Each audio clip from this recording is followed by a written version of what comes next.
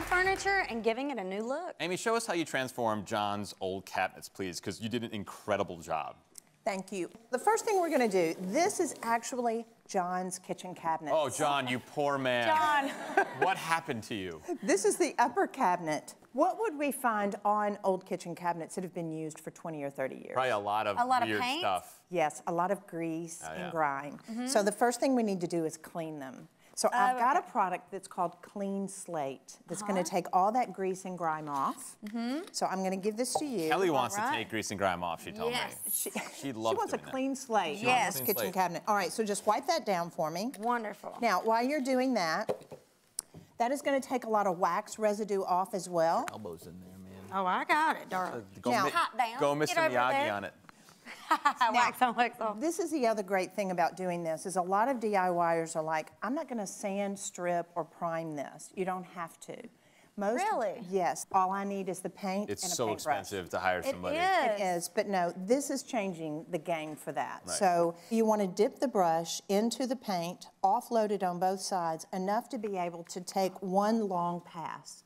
So I'm going to show you first, and then I'm going to hand you the brush. Wonderful. All right, so with this paint, you don't have to sand anything. It's just ready to go. I don't have to sand it, strip it, or prime it. I can now, after I've cleaned it, I've gotten the grease and grime off, I'm ready to go. So that's incredible because sanding is the biggest pain in the butt for me when it comes to painting. Mess too. People don't want to do that. You over sand, you have a hole in your wall all of a sudden, like it's just a pain. That's right. Don't act like it doesn't happen to you guys. All right, so just starting up at the upper left-hand corner or right-hand corner, just in long, clean strokes. You are the Bob Ross of cabinetry. I know, right? I love Bob Ross. This allows us to be able to redo the surface on all of the cabinets that we want to keep for less than $100. So cool. This is where you start off. All right, are you ready? Yes, ma'am. All right, so I'm going to pass that on to you. So dip the brush in there. Make sure you offload it. Offload. What's stencil? You have some stenciling going on. Now, I'm going to show you. There's another process that we're going to do first. Okay. So, after we've painted it, this is going to take about 15 to 20 minutes to dry. Then we're going to put on a second coat. Nice technique, Kel. You're doing a great job. Yeah. Okay. I love painting. The next thing we're going to do, this is dried. This is our second coat. Okay. And we're going to put on Mind Your Own Beeswax. This is just a little bit of beeswax, and then you're going to brush this on. Just like this. You're going to see how easy it goes on. I'm going to let it dry for about 10 minutes, and then I'm going to buff it. You smell it? No. It's beeswax. It smells like beeswax. I've never smelled beeswax. I'm allergic. Now, to beeswax? Yeah, the bees. So I don't go near their wax. Okay, so you're good. I think you're going to be fine. After this dry, I'm going to show you how we did the backsplash. So this is all you're going to need. It's an 1/8-inch glass is what I use for our backsplash. And now, here comes your skill level. Oh, you can my work gosh. with this. She's giving me a Are you trigger. trusting him? I am. So you're going to spray the water. In the air? In the air. I know, don't have too much fun. Do I do this? So spray it up in the air and let it fall. Okay. And I just want it to look like there's a few droplets over it. I kind of want to do it. Don't overdo it. I want to do it with style, though. Okay, let's go. I feel like we need a helmet or something. I don't know. You're really doing a great job on this. Is this okay? Whoa. It moves. Okay. Yeah. All right, so I'm going to change the nozzle just a little bit. And I'm not going to spray up in the air quite so much.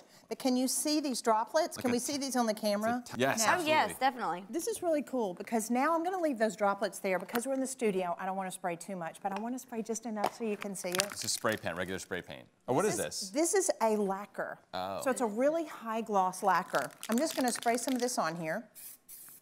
Ooh, that's nice. I'm getting a little... You do need to work. Yeah, that's nice, yeah? You do. Ooh, we'll be back. Okay, Ben, I'm so sorry. Oh, no. I'm back. Okay, You need to work in a ventilated area on this. Definitely. I know. It's This a low kitchen isn't big tolerance. enough. And I'm going to lay this paper down on top of this. Okay. And press it in like this, and look what it's going to do. It's going to lift the water off of here, and now this is what it looks like. So this was step one. Can you see this? This is just step one. Yeah. So what caused those little circles in the paint? What you just did. What I just did, that's right, with the water. So the next step that I did, I just laid my stencil on the back of this, like this. This looks like Pac-Man. It does. And then I took this gray lacquer and I sprayed it on here so that way it's only showing the pattern where I want it to be. Kellie, are you done painting yet? I don't know. I'm trying. I think I'm stuck to my door here. Kellie, come stencil. Uh-oh. All right, that's good. Okay, Let's let just do that this. dry now Okay, for about. let's do You did a that. great job. You Okay. really, really did. Hey, look, covered. there's stenciling happening here. So now once that dries, I'm just gonna come back and put a coat of gold lacquer on top of it, and that's gonna show through my little circles, and then I put my white lacquer, and then it's finished. It's a great Absolutely. technique. It's very, very cool.